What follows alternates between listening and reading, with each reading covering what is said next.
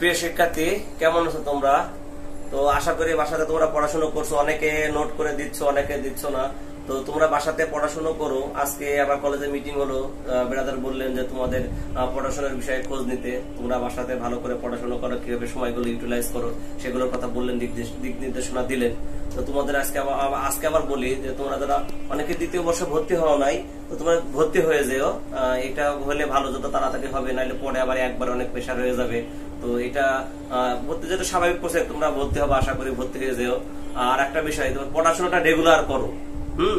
তো আমরা কিন্তু আস্তে আস্তে কলেজে কবে 6 আগস্ট পর্যন্ত তোমরা ছুটির নির্দেশ পেয়ে গেছো, তার মানে এটা তোমরা একেবারে ছুটি হয়ে গেছো। তোমাদের কিন্তু পড়াশোনা করতে হবে, পড়াশোনা না করলে তোমাদের কিন্তু লস হয়ে দাঁড়াবে। সুতরাং কলেজ খোলার সাথে সাথে হয়তো তোমাদের টেস্ট পরীক্ষা দিতে পারে, কারণ এতদিন তোমরা অনলাইনে বাসায় পড়ছো, বাসায় অনেক সময় পাচ্ছ। হ্যাঁ, অনেক, এটা তোমরা ফেড আপ হয়েও না বা হতাশ হয়েও না। এখন খুব জটিল হচ্ছে বিষয়টা, আসলে জটিল দিকে যাচ্ছে। তো আমাদের এটা উত্তরণের চেষ্টা করতে হবে, কিভাবে এই সমস্যার আমরা সমাধান করব, অথবা আমাদেরকে এর সাথে অ্যাডজাস্ট করে নেওয়ার চেষ্টা করতে হবে। যে কোনো একটা বিষয় ভয় পেয়ে থাকলে তো আর হবে না। সুতরাং আমরা আমাদের পড়াশোনায় মনোযোগী হই এবং বাসাতে আরো পড়ি। তোমরা কমেন্টস করো, হ্যাঁ, আর সুযোগ পেলে কলেজে একবার এসে একটু ভর্তি হয়ে যেও। তোমাদের জন্য এটা পেশার না, তোমরা সুযোগ পাবে এসে ভর্তি হয়ে যায়, তোমাদের ভালোর জন্যই বললাম। কারণ দেখা যাচ্ছে তোমরা অনেকদিন পরে আসার পরে দেখা যাচ্ছে অনেক দিনের বেতন জমে গেল, তো এটা তো দেওয়া সম্ভব না। আবার অনেকে দেখা যাচ্ছে যে তোমরা আসা যাওয়ার যে খরচ, এটা তো সেভ হয়ে যাচ্ছে। হ্যাঁ, আবার দেখা যাচ্ছে যে অনেক জায়গায় প্রাইভেট পড়তে, সেটা তো এখন আর পড়া লাগছে না। সুতরাং কলেজ বেতনটা শুধু দিলে তো তোমাদের আর সমস্যা হওয়ার কথা না। হ্যাঁ, তো এটা আমি আমার দিক থেকে বললাম, কারণ তোমাদের যাতে কোনো কষ্ট না হয়, তোমাদের মঙ্গল কামনা করা, তোমাদের ভালো চিন্তা করা, যে শিক্ষক হিসেবে এটা আমার দায়িত্ব, প্রতিষ্ঠানেরও দায়িত্ব। তো আর একটা বিষয় তোমাদের বলে রাখি, যে তোমরা কোনো কিছু বিষয়গুলো নেগেটিভ ভাবে নিবে না। এখন আমাদের বাঙালিদের একটা নেশার আছে সবকিছু নেগেটিভলি নেওয়া। তো এই নেগেটিভলি বিষয় না নিয়ে কোনো বিষয় তোমরা পজিটিভ, মানে সবগুলো বিষয় আগে পজিটিভ ভাববে। পজিটিভ ভাবলে হয় কি, পজিটিভ ধারণাটা আসে।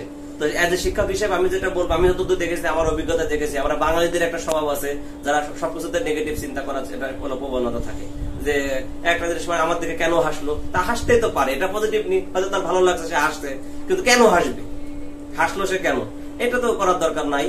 তো এইসব সমস্যাগুলো উঠে চলে আসছে। তোমরা যে ধর্মের অনুসারী, কেউ হিন্দু থাকতে পারো, কেউ খ্রিস্টান থাকতে পারো, কেউ বুদ্ধিস্ট থাকতে পারো, আরো অনেক ধর্মের অনুসারী, নিজস্ব ধর্মগুলো চর্চা করা শুরু করো। তো গতদিন দেখলাম যে সুশান্ত সিং রাজপুত, একজন সিনেমার নায়ক, সে সুসাইড করেছে। তো বলিউডে কিছুদিন আগে 4-5 জনই মারা গেল। গতকালকে একটা নিউজ আসলো, ভাই বোন আত্মহত্যা করছে। তার আগে এক কোন সিরিয়ালের নায়িকা ছিল, কি একটা মিত্রের নামে, সেও আত্মহত্যা করছে। সুতরাং তারা এত চাকচিক্যময় জীবনযাপন করার পরে হতাশা ফিল করছে। এর কারণ একটাই কারণ হচ্ছে, সেটা তো তারা ধর্ম ভালোভাবে প্র্যাকটিস করে না। হ্যাঁ, তো ধর্ম প্র্যাকটিস করে ধর্ম মানুষকে হতাশা থেকে দূরে রাখার চেষ্টা করে। আশা করি ধর্ম মানুষকে আত্মহত্যা করা থেকে নিজেকে সরিয়ে রাখার চেষ্টা করে, কারণ আত্মহত্যা করা প্রত্যেকটা ধর্মেই কিন্তু মহাপাপ।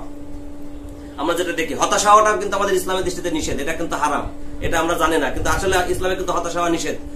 এখন বলে স্যার এই পরিস্থিতিতে কি করব? যখন যে পরিস্থিতিতে আমরা থাকবো, আল্লাহ শুকরিয়া আদায় করতে হবে যে আলহামদুলিল্লাহ। ধর্মগ্রন্থগুলো তোমরা বাসায় প্র্যাকটিস করো, দেখো প্রত্যেকটা ধর্মের বিষয়গুলো আছে। যে আমি হিন্দু ধর্ম পড়েছি, হিন্দু ধর্মের গুলো জানি।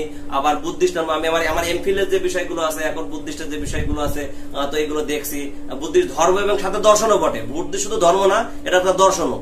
আর একটা বিষয় আছে খ্রিস্টানদের ধর্ম আছে, খ্রিস্টানদের ধর্ম যেটা আছে, ইসলাম যে বিষয়গুলো, প্রত্যেকটা ধর্মের বিষয়গুলো যেটা আমরা দেখলাম, সবগুলোর কিন্তু থিম একই, মানুষের মঙ্গল কামনা করা, মানুষ যাতে ভালো হয়, মানুষের গুণাবলী গুলো যাতে ফুটে ওঠে, এইগুলো ধর্ম কথা বলে। যে ঈশ্বরের আরাধনা করা, খ্রিস্টান ধর্মে ঈশ্বরের আরাধনা করতে বলে, হিন্দু ধর্মে ঈশ্বরের আরাধনা করতে বলে, এবং নিজেদেরকে ভালো মানুষ হিসেবে মানবিক গুণাবলী গুলো প্রকাশ করা।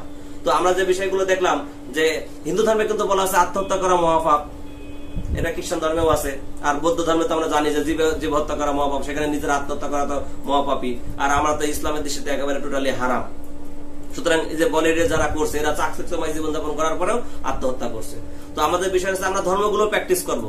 যে ধর্মের অনুসারী হও না কেন, তোমাদের কাছে আমি আগেও বলছি, এখনো বলছি, যে সেই হিন্দু ধর্মগুলো এখন তো অডেল সময় আছে বাসায়। হ্যাঁ, তোমরা বেদ পড়ো, গীতা পড়ো, রামায়ণ পড়ো, এগুলো পড়ো, তাহলে তোমার মধ্যে হতাশাটা কেটে যাবে। বেদ গুলো ভালোভাবে পড়ো, বেদের 4টা অংশ আছে, ঋগ্বেদ, সামবেদ, যজুর্বেদ, অথর্ববেদ, এগুলো পড়তে থাকো, নিজের জ্ঞানটাও ডেভেলপ হবে, নিজেকেও জানতে পারবে। হ্যাঁ, তো আর একটা বিষয় হচ্ছে, যারা ইসলামে আছে, ইসলামগুলো কোরআন পড়ো, হাদিস গুলো পড়ো, তাহলে তো আর এই ফেসবুকে আজারে সময় নষ্ট করার কোনো দরকার নাই। হ্যাঁ, সময়গুলোকে তোমরা কাজে লাগাও, এখনো সময় আছে, কাজে লাগাও, পড়াশোনার ক্ষেত্রে কাজে লাগাও, ভালো ভালো থিঙ্কিং চিন্তা করো, হতাশ হইও না। হতাশ হওয়া ইসলামে কিন্তু টোটালি হারাম। হ্যাঁ, তো আমাদের হতাশ হওয়া যাবে না, এটা আমাদেরকে জানতে হবে, বুঝতে হবে। হিন্দু ধর্মে হতাশ হওয়া নিষেধ আছে। ধর্মগুলো যারা আমরা যদি ভালোভাবে পড়ি তাহলে বুঝতে পারবো যে ধর্ম আমাদের কি বলতে চাচ্ছে। প্রত্যেকটা ধর্মই মানুষের কল্যাণের জন্য, সমাজের কল্যাণের জন্য, পরিবারের কল্যাণের জন্য, পরিবেশের কল্যাণের জন্য, পৃথিবীর কল্যাণের জন্য। তো ধর্মগুলো এখন আমাদের তাহলে এত মারামারি হানাহানি কেন হয়? এটা হচ্ছে ব্যক্তি স্বার্থের কারণে। ব্যক্তি তার নিজের স্বার্থের জন্য ধর্ম ব্যবহার করে থাকে। হ্যাঁ, কোনো ধর্মে কাউকে মানা বিনা কারণে মারা বা কাউকে কারো কষ্ট দেয়া, শুধুমাত্র ইসলামে এরকম বিষয় আছে যে কষ্টদায়ক কথা এরকম বলাও যাবে না, কটূক্তি করা যাবে না। এবং ইসলামে সবসময় মধ্যম পন্থা অবলম্বন করতে বলে, মিডিয়াম পন্থা, না একেবারে খুব গোরামি আবার না খুব একেবারে ছেড়ে দেওয়ার মতো। মহানবী নিজে বলে গেছেন তোমরা কোন ডিসিশন নিয়ে আসো মধ্যম পন্থা অবলম্বন করবে। সুতরাং মুসলিমদের উচিত একেবারে এক্সট্রিমিস্ট না হয়ে আবার একেবারে হাল ছেড়ে না দিয়ে মধ্যম পন্থা অবলম্বন করা। তো যারা আসো, প্রত্যেকটা ধর্মের বিষয়ে যারা আসো, সব ধর্মের মিলেমিশে থাকতে হয়। একটা বিচিত্র একটা ব্যাপার আছে। তো আমরা মিলেমিশে থাকবো। আমরা যারা হিন্দু আছি তারা মুসলিমকে ঘৃণা করব না, যারা মুসলিম আছে তারা হিন্দুকে বা অন্যান্য ধর্মকে ঘৃণা করব না। হ্যাঁ, পরিবেশে একসাথে আমরা মিলেমিশে থাকার চেষ্টা করব এবং একে অপরকে সাহায্য সহযোগিতা করব। ধর্মের মূল কাজই একটা এইটাই, যে মানুষকে মানবিক গুণাবলী ফুটিয়ে তোলার ধর্মের মূল কাজ। তো আমরা আমরা আজকে অনেক কিছু আলোচনা করলাম। এটা করলাম এই কারণে যাতে তোমরা হতাশ হয় না। আমি গতদিন কিছু পত্রিকা দেখছি, খুব খারাপ লাগছে। আমাদের দেশের যে কিছু দেখলাম এদিনকে খুব খারাপ লাগছে যে একটা মা ক্যান্সারে আক্রান্ত, তার মারা গেছে, তার স্বামীকে নিয়ে আসার জন্য ঢাকাতে আসে, লক্ষ্মীপুরের ঘটনা। তো দেখে এটা আমারও খুব কষ্ট লাগছে। তো এখানে বিষয়টা আছে যে এখানে কিন্তু ধর্মের একটা বিশাল ব্যাপার আছে। যারা অন্যায় করলে তাদের কি শাস্তি হবে। হ্যাঁ, তো এটা আমাদেরকে জানতে হবে। যদি ওই ছেলেগুলো জানতো যে কাজটা করলো এই বিষয়টা, তারা যদি জানতো আমরা যদি এই কাজটা করি তাহলে আমাদের কি শাস্তি হইতে পারে পৃথিবীতে এবং পৃথিবীর মরে যাওয়ার পরে। কারণ মানুষ এখন মরার ভয় করে না। তো যার মরার ভয় থাকবে না, বা স্রষ্টার বা ঈশ্বরের ভয় থাকবে না, বা আল্লাহর ভয় থাকবে না, সে যে কোনো কাজ করতে পারে। সুতরাং আমাদেরকে অবশ্যই স্রষ্টাকে মানতে হবে। সেটা যে ধর্মের দৃষ্টিকোণতেই হোক না কেন, সেটা হোক হিন্দু, হোক মুসলিম, হোক খ্রিস্টান, হোক বুদ্ধিস্ট। ধর্মে যদি আমরা সৃষ্টি করতে পারি, যেহেতু বুদ্ধ ধর্মের ক্ষেত্রে ব্যাপারটা আলাদা, তো আমরা অন্যান্য ধর্মের কথাগুলো দেখি। তো সেই বিষয়টা যদি আমরা চিন্তা করে থাকি যে আমরা যদি অন্যায় করি বা কাউকে খুন করি তাহলে আমাদের কি শাস্তি হইতে পারে, এটা আমরা কিছুই মনে করি না। এই কারণে পৃথিবীতে একটা বিশৃঙ্খলা দেখা দিচ্ছে। ঠিক আছে, তো আমরা এই বিষয়গুলো মনে রাখবো নিজেদেরকে। তোমরা হয়তো অনেকে বাসায় আছো, গেমস খেলো, গেমস খেলার দরকারটা কি আছে আমি তো বুঝি না। হতাশ হওয়ার কি দরকার আছে? তোমরা ধর্মগ্রন্থগুলো চর্চা করো, নিজে শেখো, জ্ঞান চর্চা করো। হ্যাঁ, কাজে লাগাও ধর্মগুলো। তোমরা শুধু ফেসবুকিং করে সময় নষ্ট করো, দরকার আছে ফেসবুক তুমি একটা লাইক দিবে, সেই লাইকটা টাকা জমা হয় মার্ক জাকারবার্গের অ্যাকাউন্টে। তুমি দুঃখ প্রকাশ করলে 7 জনের টাকা জমা হয় মার্ক জাকারবার্গের অ্যাকাউন্টে। তাহলে তোমার টাকা তুমি কেন জানো ফেসবুকে তাকে দিতে যাবে? তো এই ফেসবুকিং করে নিজের টাকা না দিয়ে আসতে, নিজের ক্ষেত্রে মানুষের জীবনের প্রত্যেকটা সময়ের মূল্য আছে। নিজের সময়কে মূল্য দিতে শেখো, তোমরা গুরুত্ব দিতে শেখো। হ্যাঁ, এটা এই কারণে বলছি, কারণ আমাদের সময়গুলো আমাদের সময়টা কিন্তু অ্যাভেলেবেল না। হয়তো কেউ 50 বছর বাঁচবো, কেউ 40 বছর বাঁচবো, কেউ 30 বছর বাঁচবো। তো আমাদের সময়ের গুরুত্ব আছে না। পৃথিবীতে আমরা কেউ 80 বছর বাঁচে, কেউ 100 বছর, কিন্তু আজীবন তো কেউ বেঁচে থাকে না। তো তোমরা যেহেতু মানুষ হিসেবে আমরা পৃথিবীতে জন্মগ্রহণ করেছি, সেহেতু আমাদের কিন্তু এমন কিছু কাজ করে যাওয়া উচিত, অবশ্যই ভালো কাজ। আমরা আবার হিটলারের মতো যেন না হই, কারণ হিটলারকে মানুষ স্মরণ করে, সেটা হচ্ছে তার কুখ্যাত দিক থেকে। কিন্তু আমরা হিটলারের মতো না হয়ে আমরা যদি মানুষ হিসেবে মানুষের গুণাবলীকে, মানুষের কল্যাণে কাজ করে ভালো মানুষে থাকার চেষ্টা করি, তাহলে হয়তো সমাজ, পৃথিবী, আমাদের পাড়া প্রতিবেশী, আমাদের দেশ আমাদেরকে যুগ যুগ ধরে স্মরণ করে থাকবে। তো সুতরাং আমাদের যে মানবিক গুণাবলীগুলো আছে আমরা এগুলো ফোটানোর চেষ্টা করি। আর এইটাই একমাত্র পারে ধর্মগ্রন্থগুলো।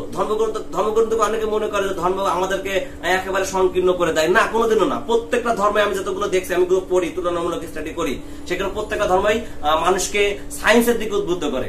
হ্যাঁ, সায়েন্সের দিকে উদ্বুদ্ধ করে, পড়াশোনা করতে বলে। তাদেরকে ধর্ম কখনো বলে না যে তুমি বিজ্ঞানী হয়ে না, তুমি অবশ্যই বিজ্ঞানী হও, তুমি ডাক্তার হও, তুমি ইঞ্জিনিয়ার হও, তুমি সব যাবতীয় কাজগুলো করো। প্রত্যেকটা ধর্মেই তোমাকে কিন্তু এটা বলা হয়েছে। সুতরাং ধর্মের সাথে বিজ্ঞানের কোনো সাংঘর্ষিকতা নেই। হ্যাঁ, তো আজকে আমরা আলোচনা করবো, আমরা অনেকগুলো আলোচনা করেছি, আজকে আমরা আলোচনা করবো প্রকৃত আরোহের সর্বশেষ যে প্রকারটা ছিল, সেটা হচ্ছে সাদৃশ্য অনুমান এবং সাদৃশ্য অনুমানের বৈশিষ্ট্য। আজকে আমরা আলোচনা করব সাদৃশ্য অনুমান। তো এখানে বিষয়টা হচ্ছে আমরা প্রকৃত যে আরোহ পড়েছি, সেই প্রকৃত আরোহের 3টা শ্রেণী বিভাগ পড়েছিলাম, আজকে তার সর্বশেষ শ্রেণী বিভাগের সর্বশেষটা। তো এখানে লেখা আছে সাদৃশ্য অনুমান। তো এখানে আমরা পড়ে দেখি যে সাদৃশ্য অনুমান আরোহ যুক্তিবিদ্যার একটি উল্লেখযোগ্য এবং গুরুত্বপূর্ণ বিষয়। তাহলে সাদৃশ্য অনুমান কি? আরোহ যুক্তিবিদ্যার একটা উল্লেখযোগ্য এবং গুরুত্বপূর্ণ বিষয়। এটি অ্যারিস্টটলীয় যুক্তিবিদ্যায় আলোচিত হয়েছিল, মানে সর্বপ্রথম অ্যারিস্টটল আলোচনা করছিলেন।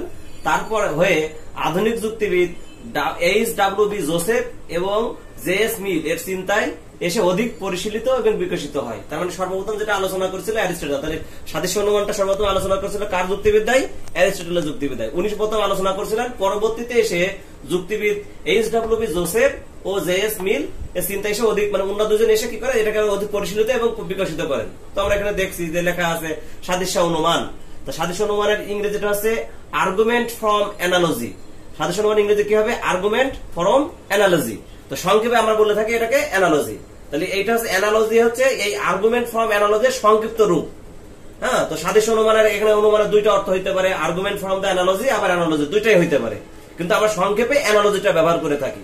তো আমরা দেখি এটার কি অর্থ, যে অ্যানালজির অর্থ হচ্ছে সাদৃশ্য, অনুরূপ বা একই জাতীয়। তাহলে অ্যানালজির অর্থ কি বোঝাচ্ছে?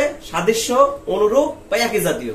আবার এই অ্যানালজিকে উপমা অর্থেও বোঝানো হয়ে থাকে। তাহলে অ্যানালজির অর্থ বোঝাবে সাদৃশ্য, অনুরূপ অথবা একই জাতীয়, অথবা অ্যানালজিকে উপমা অর্থে ব্যবহার করা হয়ে থাকে। উপমা বলতে তুলনা করা বোঝায়।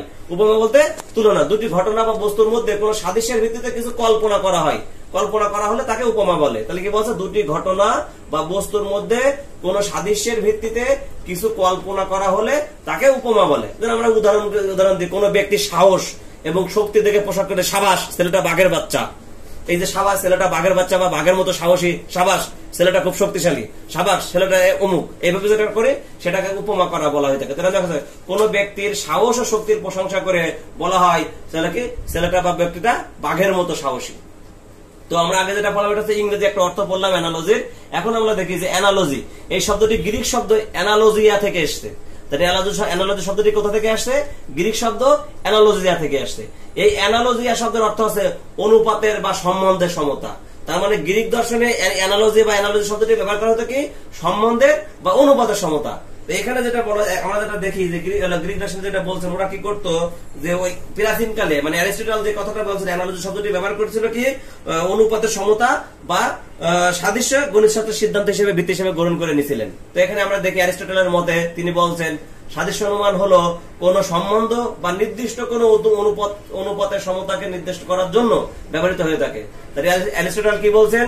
সাদৃশ্য অনুমান হলো কোন সম্বন্ধ বা নির্দিষ্ট কোন অনুপাতের সমতাকে নির্দেশ করার জন্য ব্যবহৃত হয়ে থাকে। অর্থাৎ আনুপাতিক সমতা দিয়ে যে সম্বন্ধ প্রকাশ করা হয় তাকে সাদৃশ্য অনুমান বলে। এটা হচ্ছে অ্যারিস্টটলের মতে, যে আনুপাতিক সম্বন্ধ দিয়ে কোন সম্বন্ধের যে আনুপাতিক সমতা দিয়ে যে সম্বন্ধ নির্দেশ করা হবে বা করা হয় তাকে বলা হবে সাদৃশ্য অনুমান। এটা হচ্ছে অ্যারিস্টটলের মতে। উনি এখানে আমরা উদাহরণ দিতে গণিতের ক্ষেত্রে 1 যেমন 2 এর সাথে সম্পর্ক, 2 যেমন 4 এর সাথে সম্পর্ক, এটা তিনি বোঝানোর চেষ্টা করেছেন গণিতের ক্ষেত্রে। আবার যুক্তিবিদ জোসেফ, অ্যারিস্টটলের এই কথাই অনুসরণ করে, মানে যুক্তিবিদ জোসেফ তার অ্যান ইন্ট্রোডাকশন টু লজিক এই গ্রন্থে সাদৃশ্যমূলক অনুমানকে সাদৃশ্য অর্থে প্রয়োগ করেছেন। অর্থাৎ সাদৃশ্যমূলক অনুমানকে সাদৃশ্য অর্থে প্রয়োগ করেছেন। অ্যারিস্টটলকে অনুসরণ করে হোয়েটলে সাদৃশ্য অনুমানকে বলেছেন রিজেম্বলস অফ রিলেশন অর্থে ব্যবহার করেছেন। অর্থাৎ অ্যারিস্টটলকে অনুসরণ করে হোয়েটলে সাদৃশ্য অনুমানকে রিজেম্বলস অফ রিলেশনস, রিজেম্বলস মানে হচ্ছে অনুরূপ বা সমতা বা সাদৃশ্য, রিলেশন মানে সম্পর্ক, মানে সম্পর্কের সমতাকে প্রয়োগ করে ব্যবহার করেছেন। আমরা হোয়েটলির কথা আবার দেখলাম, এখানে লেখা আছে যে হোয়েটলির মতে রিজেম্বলস অফ রিলেশন, সাদৃশ্য অনুমান যেটা বলছে রিজেম্বলস অফ রিলেশন মানে সম্পর্কের অনুরূপ বা সম্পর্কের সমতা আর কি। তো এখানে আমরা দেখি উদাহরণ দেখছি যে স্বামী স্ত্রীর যে সম্পর্ক, রাজার প্রজার যে সম্পর্ক, শিক্ষক ও শিক্ষার্থীর যে সম্পর্ক, পিতা ও পুত্রের সম্পর্ক। তাহলে স্বামী স্ত্রীকে কি করবে? স্ত্রীর মঙ্গল কামনা করবে এবং তার কল্যাণ কামনা করবে, তার সাথে তার ভালো রাখার চেষ্টা করবে।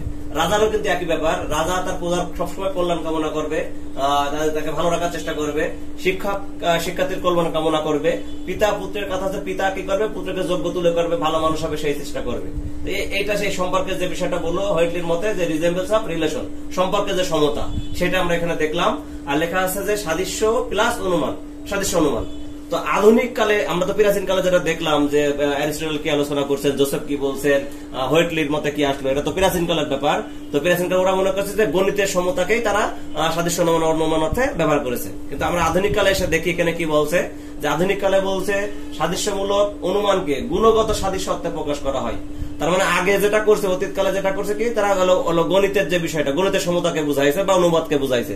এখন আধুনিক কালে এসে সাদৃশ্যমূলক অনুমানকে গুণগত সাদৃশ্যতা মানে গুণগত দিক থেকে তাকে ব্যবহার করা হয়ে থাকে। তো অর্থাৎ আমরা দেখি যে দুটি ভিন্ন ব্যক্তি বা বস্তুর মধ্যে গুণগত কোন সাদৃশ্যের ভিত্তিতে নতুন কোন গুণের উপস্থিতি অনুমান করার প্রক্রিয়াকে সাদৃশ্য অনুমান বলে। তার মানে আমরা যেটা আগে যেটা করছি প্রাচীন কাল, এখন হচ্ছে আধুনিক কাল।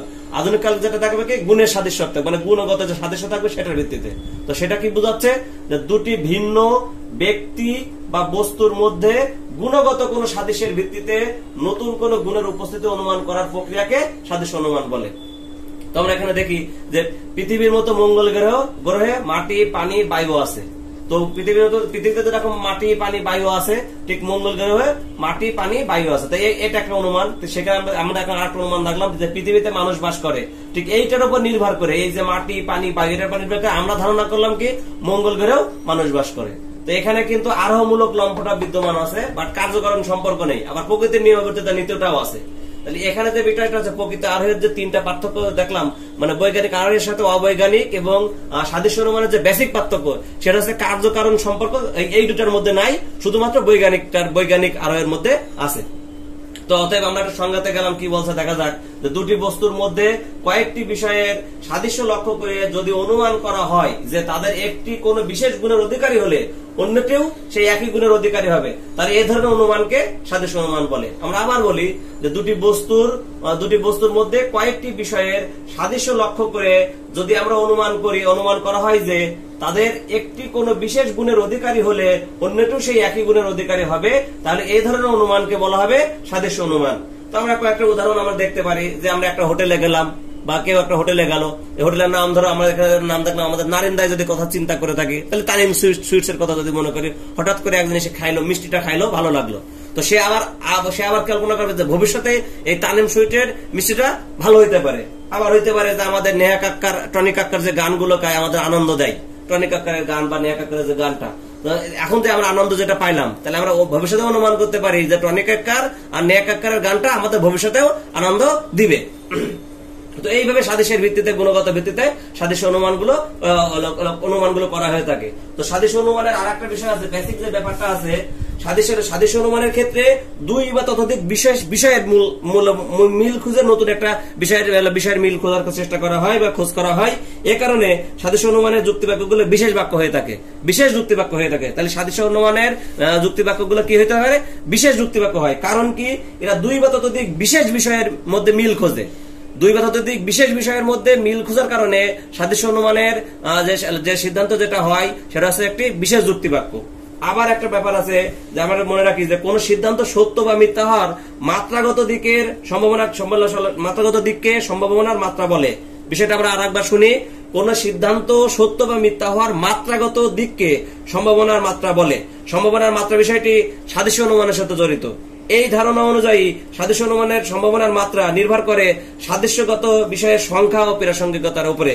বিষয়টা আমরা আবার বলি, কোন সিদ্ধান্ত সত্য বা মিথ্যা হওয়ার মাত্রাগত দিককে সম্ভাবনার মাত্রা বলে। সম্ভাবনার মাত্রা বিষয়টি সাদৃশ্য অনুমানের সাথে জড়িত। এই ধারণা অনুযায়ী সাদৃশ্য অনুমানের সম্ভাবনার মাত্রা নির্ভর করে সাদৃশ্যজ্ঞাপক বিষয়ের সংখ্যা এবং প্রাসঙ্গিকতার উপর।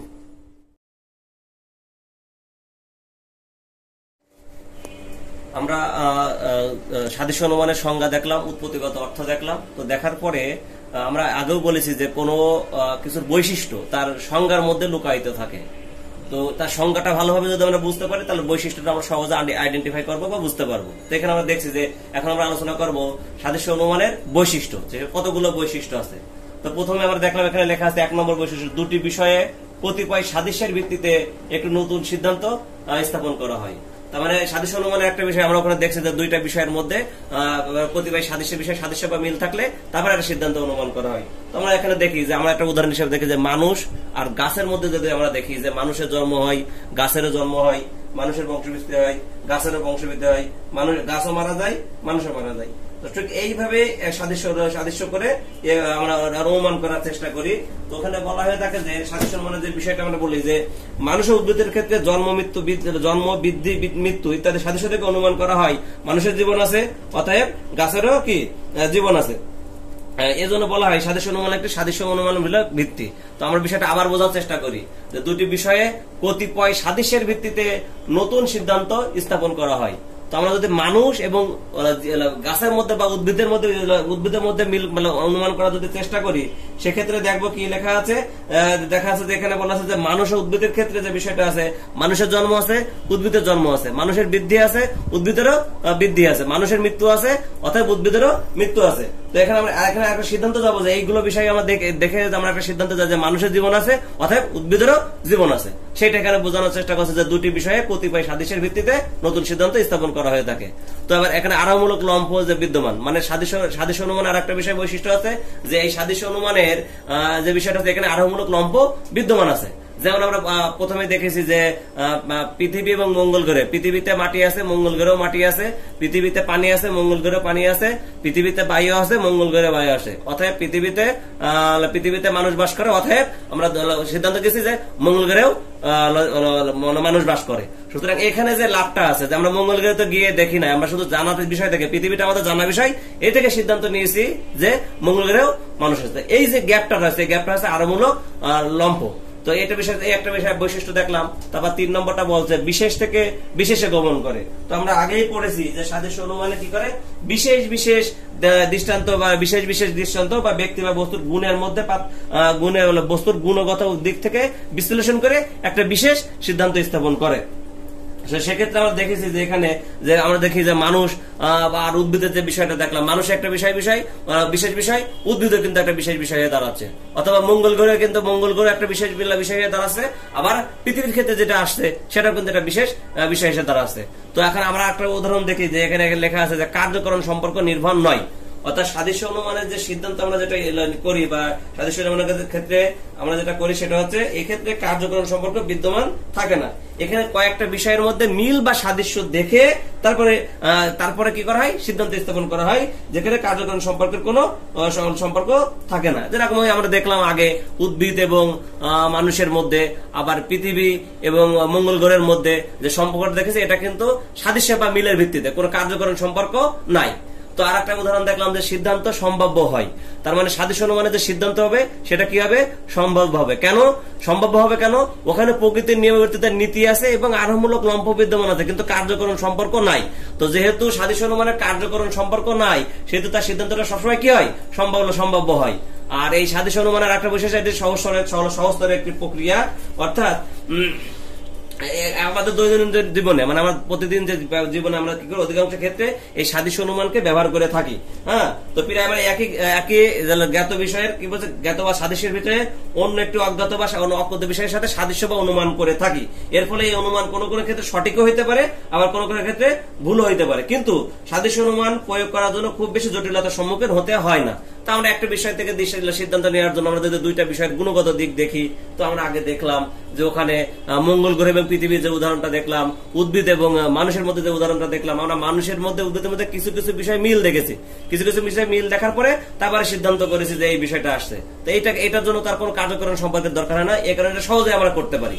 আবার কি বলছে, আরেকটা নিয়ম আছে প্রকৃতির নিয়মাবর্তিতার নীতি নির্ভর, অর্থাৎ সাদৃশ্য অনুমানের বা আরেকটা বৈশিষ্ট্য আছে কি প্রকৃতির নিয়মাবর্তিতার নীতি নির্ভর। আমরা প্রকৃতি থেকে যে একই জিনিস বারবার ঘটবে, প্রকৃতি তার নিজের বিষয়টা উল্লেখ করবে, যেটা এখন হবে সেটা অন্য সময় আবার হইতে পারে, এটা প্রকৃতির নিয়মাবর্তিতার নীতির উপর নির্ভর করে। তো সেক্ষেত্রে দেখা যায় কি এই প্রকৃতিতে একই ঘটনা ঘটে আসছে, বারবার ঘটে আসছে। যেরকম দেখি যে মানুষ আর প্রাণীর মধ্যে মানুষের জীবন আছে, প্রাণীর জীবন আছে, মানুষ বড় হয়, প্রাণী বড় হয়, মানুষ মারা যায়, প্রাণীও মারা যায়। তো আমরা এখন যদি দেখি যে মানুষের দুঃখ কষ্ট আছে, আবার সিদ্ধান্ত নিয়ে যায় প্রাণীরও দুঃখ যন্ত্রণা বোধ আছে। তো এখানে দেখা যাচ্ছে যে প্রত্যেকটা বিষয় একই নিয়মের উপর নির্ভর করছে, সেক্ষেত্রে এটা প্রকৃতির নিয়মাবর্তিতার নীতি নির্ভর হয়ে যাচ্ছে। তো আর একটা বিষয় দেখি যে পরিধি হচ্ছে ব্যাপক, তার মানে কি সাদৃশ্য অনুমানের পরিধি বৈজ্ঞানিক আরোহের পরিধি তো অনেক বেশি ব্যাপক হয়ে দাঁড়ায়। কারণ কি যে এখানে হচ্ছে কি সাদৃশ্য অনুমান সহজ প্রক্রিয়া বলে বিভিন্ন ক্ষেত্রে প্রয়োগ করা যায়, যেমন তাই এর পরিধি ব্যাপক হয়। বিভিন্ন আবিষ্কারের জন্য একটি বিষয়ের সাদৃশ্যের ভিত্তিতে একটি বিষয় অনুমান করে অনুসন্ধান চালানো হয়, সাদৃশ্য অনুমান প্রয়োগ করা হয়। আমরা যদি কোনো বিষয়ে গবেষণা করতে যাই বা বৈজ্ঞানিক গবেষণা করতে যাই, সেক্ষেত্রে একটা বিষয় সাদৃশ্য করে তারপরে আর একটা বিষয় অনুমান করা হয়। তো এইভাবে যদি অনুমান করতে থাকি তাহলে পরিধানরা আস্তে আস্তে বৃদ্ধি পেতে থাকে। তাই বলা হয়েছে তাকে যে সাদৃশ্য অনুমানের বৈশিষ্ট্যের মধ্যে আরেকটা বৈশিষ্ট্য হচ্ছে সাদৃশ্য অনুমান পরিধি ব্যাপক। আজকে আমরা আলোচনা করলাম সাদৃশ্য অনুমান এবং সাদৃশ্য অনুমানের বৈশিষ্ট্য। তো বিষয়টা আছে আমরা যে প্রকৃত আরোহ আলোচনা করেছিলাম, প্রকৃত আরোহ তিনটা বিষয় পড়েছিলাম, একটা হচ্ছে বৈজ্ঞানিক আরোহ, একটা হচ্ছে অবৈজ্ঞানিক আরোহ, আর একটা হচ্ছে সাদৃশ্য অনুমান। তো আজকে আমাদের সাদৃশ্য অনুমান মানে প্রকৃত আরোহটা সব শেষ হয়ে গেল। সুতরাং প্রকৃত আরোহের যে তিনটা বৈশিষ্ট্য তার মধ্যে অবৈজ্ঞানিক আরোহ এবং সাদৃশ্য অনুমানের সাথে বৈজ্ঞানিক আরোহের একটা বেসিক পার্থক্য আছে, সেটা হচ্ছে কার্যকরণ সম্পর্ক। হ্যাঁ, বৈজ্ঞানিক আরোহের ক্ষেত্রে কার্যকরণ সম্পর্ক থাকে এবং অন্য দুটার ক্ষেত্রে এই কার্যকরণ সম্পর্ক থাকে না। তোমরা ক্লাসগুলো মনোযোগ দিয়ে করবে, করার পরে বুঝবে। তো আজকে আমাদের এই প্রকৃত আরোহের বিষয়টা শেষ হলো। আমরা আগামী ক্লাসে অপ্রকৃত আরোহ বা অযথার্থ আরোহের শ্রেণী বিভাগগুলো ধারাবাহিকভাবে আলোচনা করব।